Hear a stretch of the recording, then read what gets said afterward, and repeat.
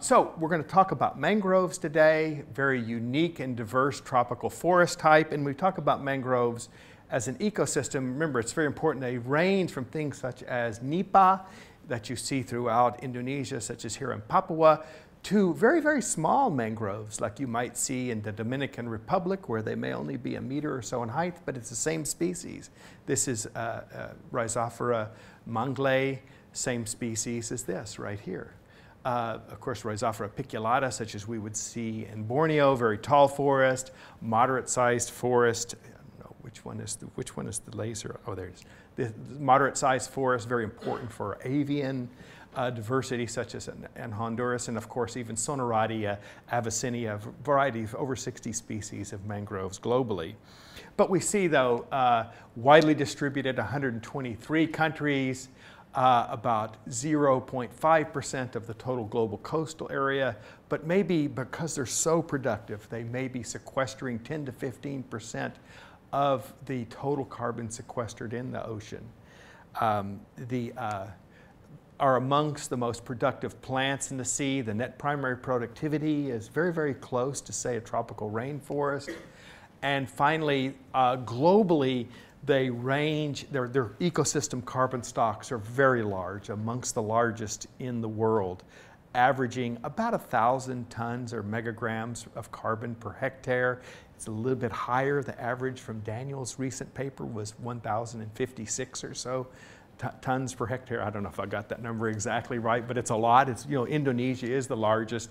And Indonesia does contain more mangroves in Indonesia alone than any continent on the planet. About 32% of the world's mangroves are here in Indonesia. So this is the place to study mangroves on the world. And they provide for all people, all coastal peoples in particular, critical ecosystem services, storm protection, water quality, fisheries, as well as globally important for carbon stocks.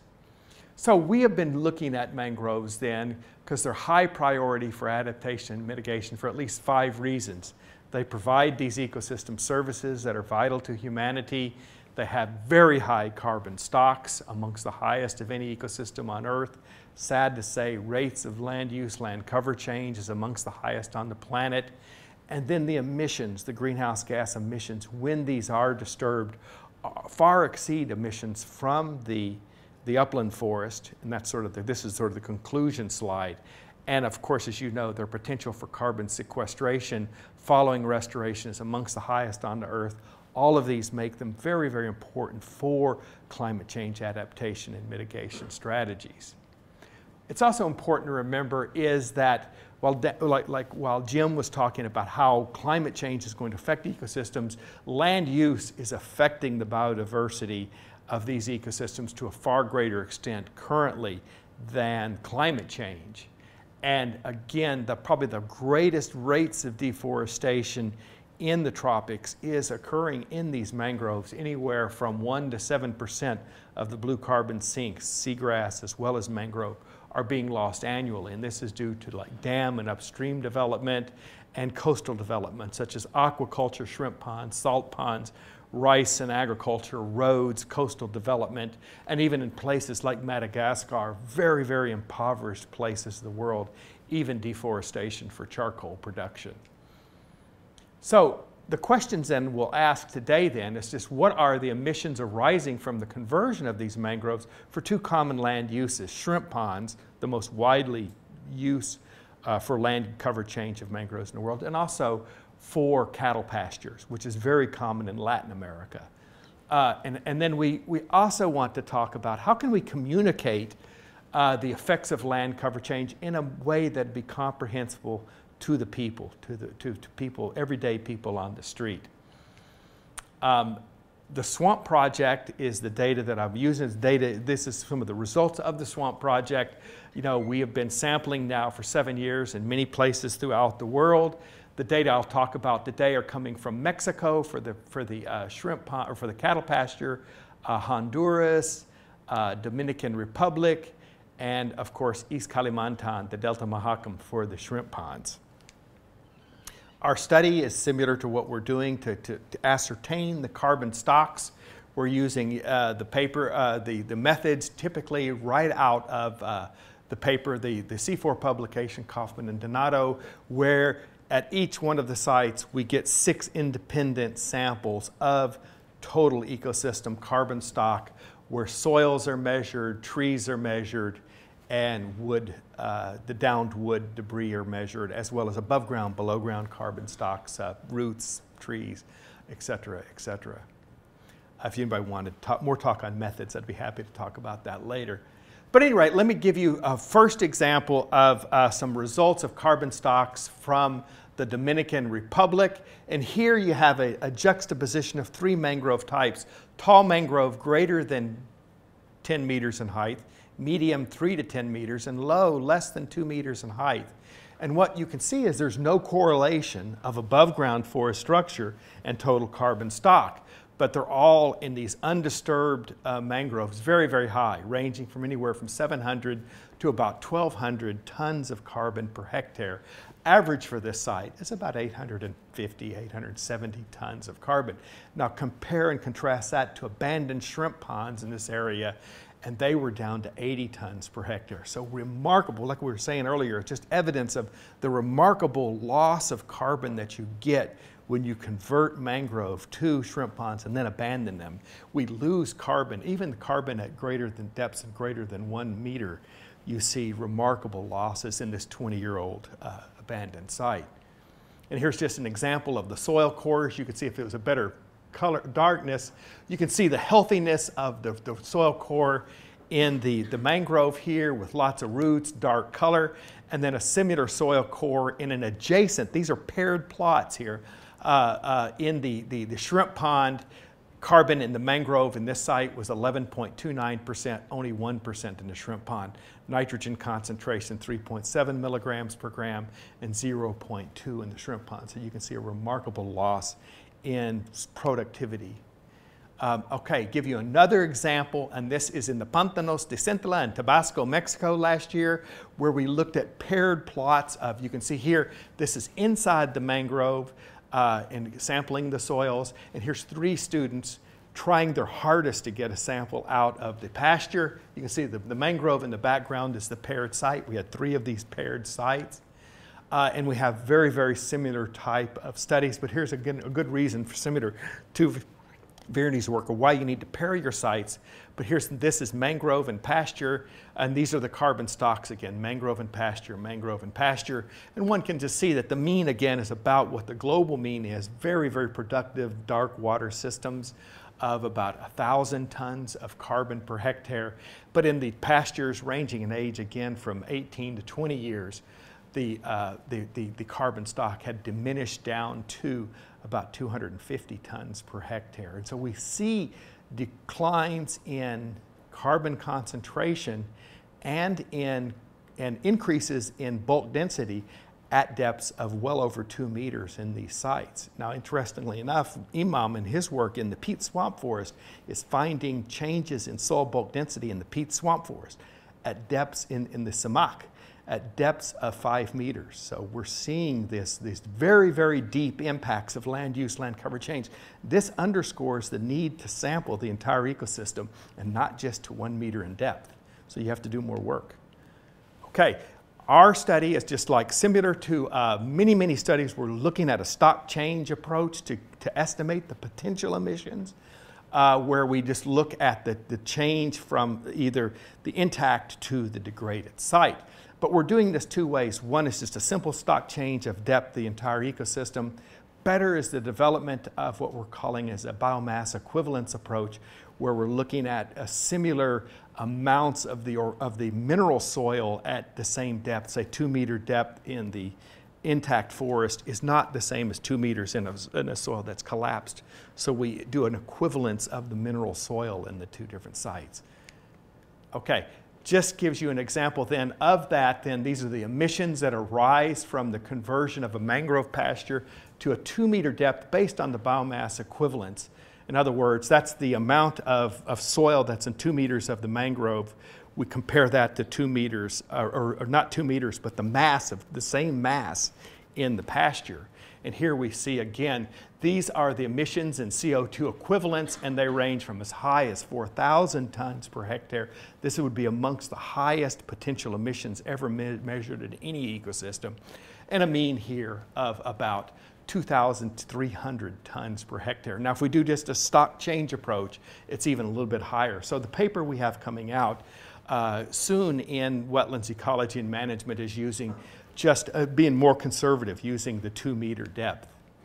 But again, just to give you an idea of the comparison now of these emissions, this would be the carbon emissions from land use in upland forest and mangrove. So this is the total amount of CO2 that comes when you convert, say, Amazon rainforest to cattle pasture. And what we see here is you don't lose that much soil carbon.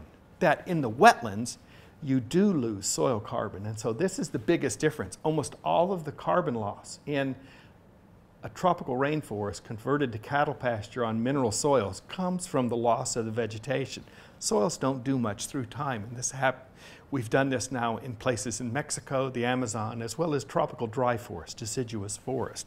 Now we compare that to the pasture loss in Mexico, where we see again, where it's 500 tons of carbon dioxide equivalent by the conversion of an Amazon rainforest.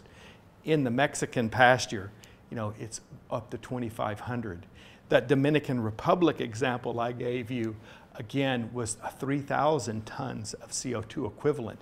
Vierny's preliminary work in the Delta Mahakam is showing us that the average here was probably about 1,200 tons of CO2 equivalent with the conversion of the mangroves in the Delta Mahakam. Active ponds in Honduras a little bit lower, but our overall global mean is about 1,650 tons of CO2, potential CO2 produced when you convert a mangrove to a cattle pasture. Now, what does that all mean? If we look at the gross emission from deforestation, our colleagues in the Forest Service tell us it's about the net tropical deforestation emission is about 1.3 petagrams. A mangrove loss at 1%, and this is pretty conservative globally, would be about 145,000 hectares times our mean loss from our data at a 1.6, say, or 1,683 tons. That would be as much as 8% of the current emission essence from deforestation. And that's very similar to what we originally published even in our paper in Nature Climate Change a few years ago. So it's while it's a small fraction, the mangroves, they're very, very significant contributors to the contribution that forestry makes towards greenhouse gas emissions. So again, then we ask ourselves, and when you go talk to your parents tonight, ask them what a petagram is, and of course they're going to look at you like you're crazy. Reporting greenhouse gas emissions, and this is one of the things that we have, a difficulty we have in science, from deforestation or other land uses or even fossil fuels, can be difficult to comprehend. And if the public doesn't understand our results, then maybe they're going to become apathetic and not care. So let's talk then. Are there ways that we could present how deforestation and land cover change contributes to climate change in a way that people could understand? So let's change the scale from greenhouse gas emissions to petagrams to perhaps personal scales. And that's what I'd like to talk about for just the last few minutes, is can we scale greenhouse gas emissions down to what we eat? And so let's ask ourselves then, what would be the quantity of greenhouse gas emissions that come from a dinner? And this is a boule dinner, okay? This is a steak dinner and a shrimp cocktail, big piece of meat, okay? So this would be, ask ourselves, what would be the greenhouse gas emissions from a piece of beef, from a mangrove converted into pasture in Mexico, and a shrimp cocktail, say maybe from Vierny's site in Delta Mahakam, if we converted that to mangrove, okay? So what we have a new definition then, and that's, we hear about carbon footprints and we don't, but one of the things you read about in the literature is you don't see carbon footprints being discussed as land use or the emissions that come from land use, land cover chain. And that's what I'm going to report here, is what is the carbon emission that arrives from the conversion of an ecosystem to another land cover type in order to provide that commodity. In this case, how much CO2 comes from the mangroves that, like such a Daniel and I have been measuring now. So let's talk about the Pantanosta scintilla, the Mexico example, and how much, this is a 1 pound, 0.45 kilograms of beef. So a mean emission then from those mangroves in the Pantanosta scintilla, the mean emission from cattle pasture conversion was 2,584 tons of carbon per hectare. These pastures are lasting about 30 years. In fact, many of the people, the ranchers in this area, the cattle owners are abandoning the plots. But if we take that 30-year pasture life and the mean emission of 2,500, that means we're losing on a mean of about 86 tons of CO2 per hectare per year. That's a tremendous amount of carbon dioxide. Cattle produce methane as well. So let's add that, 2 cattle per day. These are very low numbers. We're being very conservative here. But again, the carbon dioxide equivalent of 2 cattle, the methane from 2 cattle would be about 1,470 kilograms of CO2 equivalent per year. And then times 30, and adding all that up together, the total emissions over the 30-year period would be about 2,628 tons of CO2 equivalents per year. Cattle, we know very well from the animal science literature, they produce about 146 kilograms of meat, usable meat, about 50% of the carcass, in a year. And over a 30-year period, we would get about 4,380 kilograms of meat being produced from these pastures. Okay? And therefore, then, if we just take these numbers in by mass balance, we see that the carbon footprint, then, for every kilogram of meat, it's about 600 megagrams, or for every ton of meat, for every megagram of meat, it's about 600 megagrams of CO2 produced. Remarkably high rates of a greenhouse gas. So the ratio is about 600 grams or 600 kilograms of CO2 for every kilogram of beef that's produced on this site. So if we had the 16-ounce steak, that's 1 pound, 0.45 kilograms of meat, would be about 600 pounds of CO2. Okay, so let's say that you went out to the steakhouse and had that, with your American friends. And assume that you're really, really hungry, though. You've been working in the mangrove all day. And you ordered the shrimp cocktail. And in the United States or Australia, they call that the surf and turf. Surf from the shrimp and the turf because the cows eat the grass. And this is a special combination of steak and shrimp. How much would your carbon footprint be? So mangroves, let's talk about the farm-raised shrimp. A dominant cause, probably the dominant cause clearly here in Asia, clearly here in Indonesia, is the tambak, the dominant cause for deforestation of mangroves. 50 to 60% of the shrimp ponds are extensive, low input operations, no electricity, and this is 100% in Mahakam Delta, for example, are like this. The productivity ranges globally based upon UN and World Bank data, about 50 to 500 kilograms of shrimp per hectare. Our interviews and Vernie's work and people we talk to in Delta Mahakam, again, it's about 125 to 200 kilograms of shrimp produced per year. So we're really at the low end here.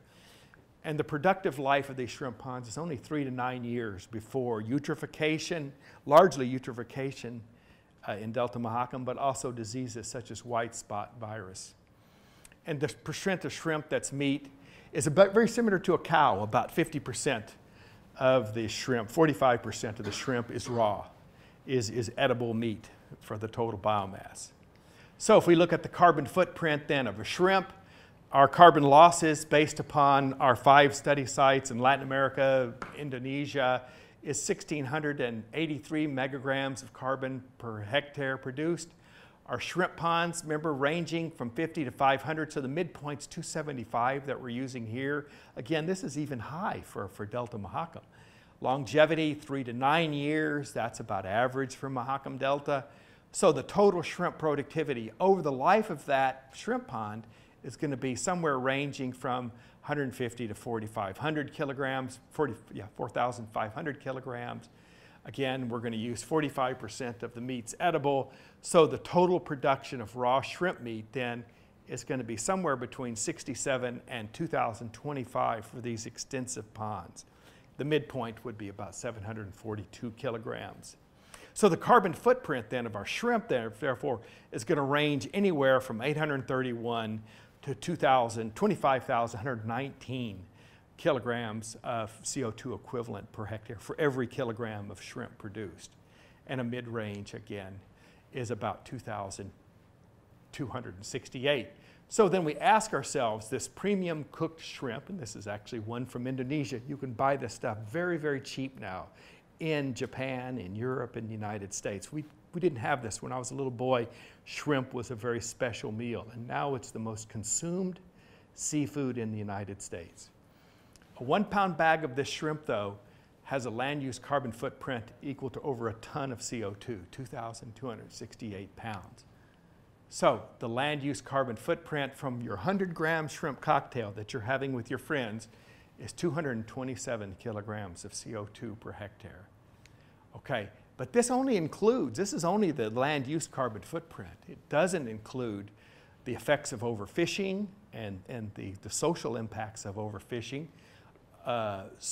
waste and pollution, spread of diseases, overuse and chemical treatments. Doesn't include the cost of feeding, such as you see here's the food, establishment, management, fertilizers, medicines, the shipping, processing losses, et cetera, nor does it cover the loss in ecosystem services. The loss, these are the most important fisheries habitats that we have in coastal ecosystems. Storm protection, water quality, impacts on coral reefs, none of that's included. So let's just find out the carbon footprint of your feast of steak and mangrove. If you and 4 of your friends, say any 5 of us, go out to eat tonight and have this meal, is there an Outback Steakhouse here in town? You could probably have this. If you and 4 of your friends go out for dinner and drinks, enjoy a shrimp cocktail, the land use carbon footprint of the appetizers, of your 5 appetizers, would be 1,135 kilograms, if each of you then have the big steak, the dinner from the mangrove, the carbon footprint would be an extra 3,000 or 1,363 kilograms from the beef, if it was from a mangrove, say if it was from that Mexican beef. So the carbon footprint then of that shrimp cocktail and the steak would be 5,497 pounds of CO2. This is for an American audience, I'm sorry, but it's in pounds. But so this would be the 5 of you having the shrimp cocktail, the steak. That just was a carbon footprint of that meal was 5,497 pounds of CO2. Divide by 2 if you want kilograms. So this is equivalent to the carbon footprint of burning about 281 gallons of gasoline. So if we were on the West Coast, where I live in Oregon, we could drive a car all the way to New York City and have that dinner, and our carbon footprint of driving across the North American continent would be lower than this meal. Okay? The CO2 emissions, this 5,000, is even more, and we came in a big American pickup truck. The carbon dioxide emissions is heavier than the weight of our truck. A big heavy American truck is 4,309 pounds. Our emission was 5,500 pounds. So it's remarkable how just personal interactions then can have impacts on the climate. Just how big is this footprint by comparison? The carbon footprint, and we have very good data from Amazonia, of this land use is about 16-fold greater than the carbon footprint of beef produced from the tropical rainforest. It's about 146 is our, and we have really good data here. 146 kilograms of CO2 per kilogram of meat produced for the Amazon. That's not good. It's just showing you how bad the mangroves are. With that, thank you very much.